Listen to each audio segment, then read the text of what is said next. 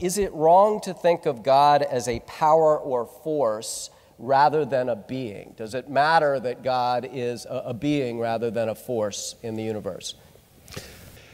The Star Wars concept of God is what we're talking about, the Force.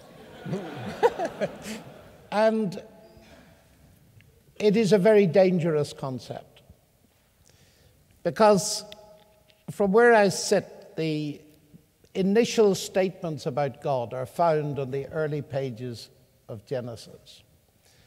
And what you find there in simple but very profound language is a build-up of a picture of God.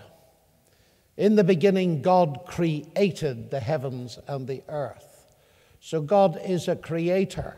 But then as you go on, it says, and God said. So God is a speaker. And God saw that it was good. So God is the author of moral concepts. And God made human beings in his own image. And it's there, it seems to me, ladies and gentlemen, that is an utterly crucial thing.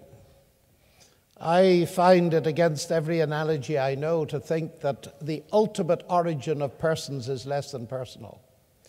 And as far as the biblical revelation goes, God is revealed as a person. Now, why do I think the Star Wars view is dangerous?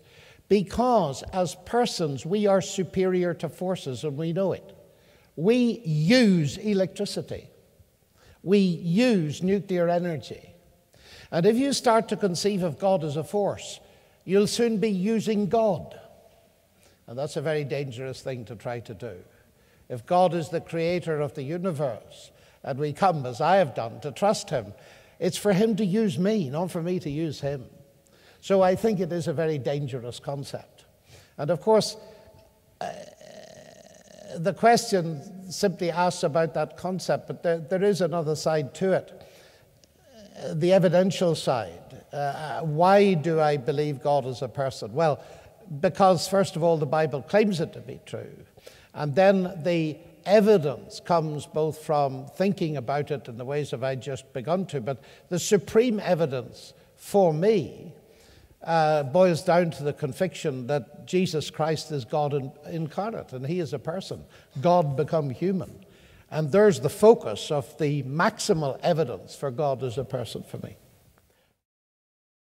For more information about the Veritas Forum, including additional recordings and a calendar of upcoming events, please visit our website at veritas.org.